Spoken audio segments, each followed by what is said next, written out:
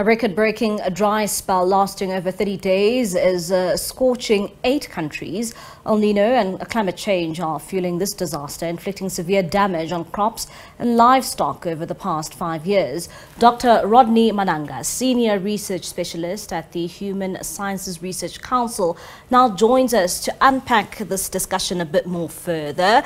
Dr. Rodney, thank you so much for your time this evening here in SABC News. I mean, just looking at that story, it's quite devastating what this erratic climate has caused for farmers.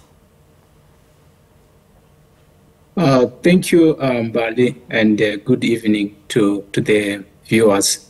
Yes, as you have indicated, the dry spell that we are dealing with, that is largely caused by the ongoing El Niño, actually has devastated the Southern Africa, which you have just mentioned, that about 8 countries, which mostly you can include Zambia, Angola, Zimbabwe, Malawi, Botswana, and Madagascar were the one that were mostly hit by this drought. And this has led to some countries like Zambia and Zimbabwe and Malawi to declare state of disaster, because the drought, this drought spell has led to crop failure, dying of the livestock. If we are just looking at the numbers from the October last year, I think over 9,000 livestock have counted to die because of this drought. So these, because especially when we look at the impact on the agricultural sector, agriculture actually depended mostly on the weather, but more so to the Southern Africa region, because the over 70% of the population relied on the subsistence farming.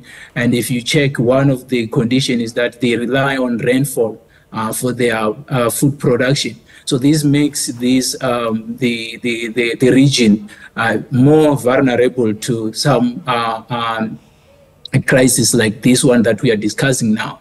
So that's why now a call for the humanitarian help in some countries, but also to call the governments, those who works in the development, mostly the policy action, to see how we can able to respond to this drought. And one would also ask, what is the cause of this El Niño, and what role does climate change play to the weather patterns we are seeing in the SADC region? Thank you, Mbali. I think we are living in a reality of climate change. Then now we are no longer seeing the climate change. It's maybe the potential risk that we are living with.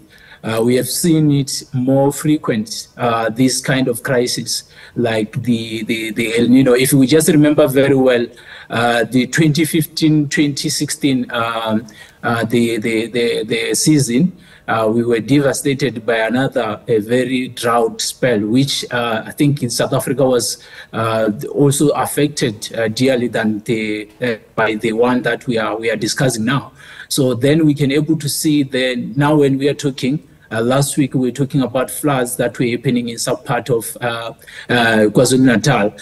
And then we are happening. This is it's happening almost every year in many parts of the world, and we can even see the call that was made even last year during the COP28 that we need to deal with the impact of the climate change, because we are seeing its impact. It's being felt especially more by the developing countries, because the response that we have in terms of limited resources wouldn't be like those that can be done in the more developed countries. So that's why now we are calling to say that we need to find ways to prepare for this kind of the drought, because the one that we are discussing now, there are reports that it might be over by mid-April or so. But I can tell you, I just mentioned the one that happened 2015, 2016. So we may prepare for the next one not long. So we need to get the food systems, the agriculture sector, and actually all developmental sector in general to be ready, to be resilient to this kind of the disaster. What does this mean for the agricultural sector, especially seeing such a dry spell and farmers are not even able to plant their crop? Thank you, Mbali. What it means to agriculture sector, the impact is very, very high, because we know that when we talk about agriculture sector, especially the food production, we already see that this is actually escalating the level of food insecurity, and that it will be linked to the issues of poverty. So, like I just mentioned, that majority of the families in Southern Africa region, they rely on the agriculture for their livelihoods. So they get their food from the agricultural activities, and also the source of income. So if we have a crop failure, the dying of the livestock, and then we know that those families will be very much devastated. Some will be, the number of the people who will be going to bed hungry will increase. But also this is also translates to the effect on the economy, because we know that when we talk about agriculture, although if you just look at the numbers on the GDP, but we know that it plays a very critical role in terms of economy and in terms of employments. So most of the people, they have lost their job because of this kind of drought, because the failure of the crops means that the farmers cannot able to sell well, so that they can able to pay also those that are working in their farms. And one thing that we see now, maybe the last thing, is that we started to see even the rains that are coming now. They are coming late, because what we need in agriculture is a timely and also reliable rainfall that will come during early enough when the planting season start begin, especially the summer, for summer crops. And Dr. Rodney, you keep on saying that we should prepare better. How do we prepare better to avoid such a crisis? Thank you for that question. And when we say we need to prepare better, I think we on Monday, as the research institution like Human Sciences Research Council, together with the Food, Agriculture and Natural Resources Policy Analysis Network, in the Agricultural Research Council, and the Care South Africa, and also the other partners as well, will be convening some sort of the briefing that we are going to look at the leveraging the research, the policy advocacy and stakeholder engagement, so that we bring the awareness of the intervention that are needed to make the agricultural sector, or make the communities to be prepared.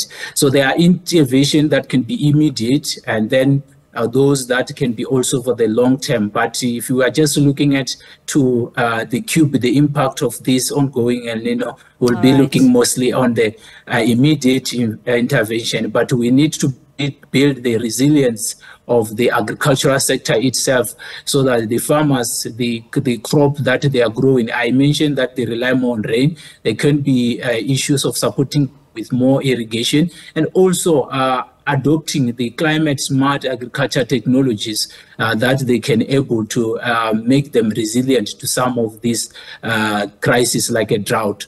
Dr. Rodney, thank you so much for your time. That is Dr. Rodney Managa, Senior Research Specialist at the Human Sciences Research Council.